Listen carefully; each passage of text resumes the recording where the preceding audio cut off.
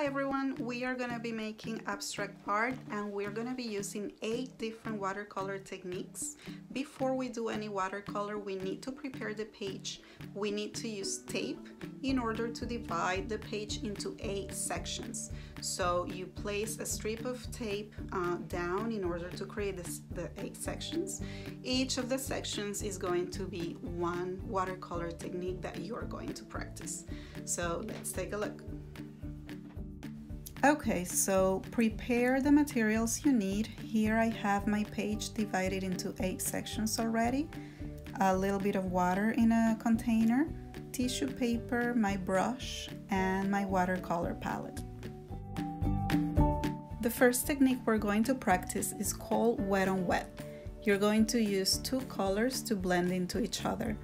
You're going to use your brush and clear water to wet a whole section. And think about the colors you're going to use for your project. Maybe you're going to do analogous colors, maybe you're going to do cool colors or warm colors. So think beforehand. So here I'm just doing purple and red, and I'm going to stick to those colors all throughout. So I already wet the section and I am adding purple on one side and red on the other, and they're gonna blend into each other. You can tilt the paper to help the color blend into each other. Remember, if you have too much water, you can always take a little bit of paper towel and absorb the extra water.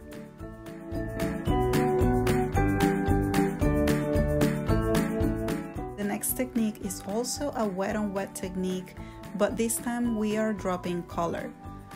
You need to use your brush with clear water and wet a whole section just like we did before.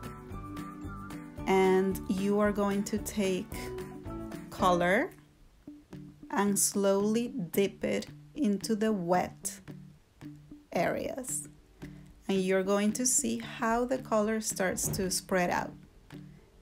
It's kind of like a burst of color. Keep going, keep dripping color. It's gonna start looking like tie-dye. Remember, if you have too much water, you can use a paper towel to pick it up.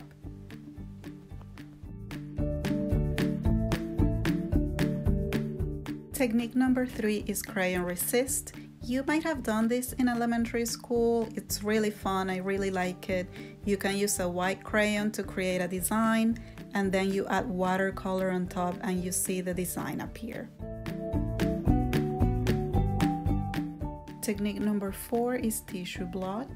You need to put down a wash of color, and while it's wet, use a napkin or paper towel to blot the area, leaving a mark. Number 5 is dry brush.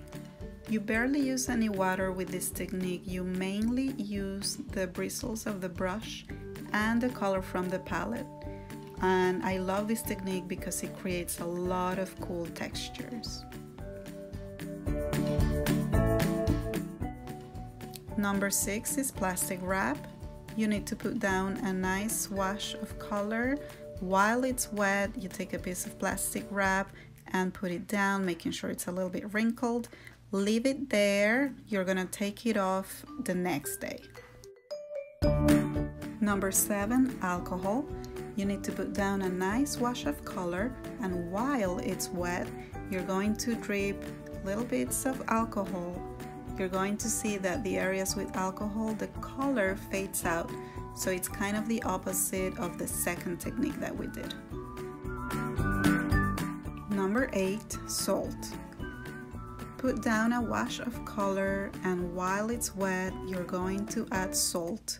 Do not remove it, leave it there until it dries. Okay, so now you're all done. Remove the tape very carefully. Remove the plastic wrap and the salt.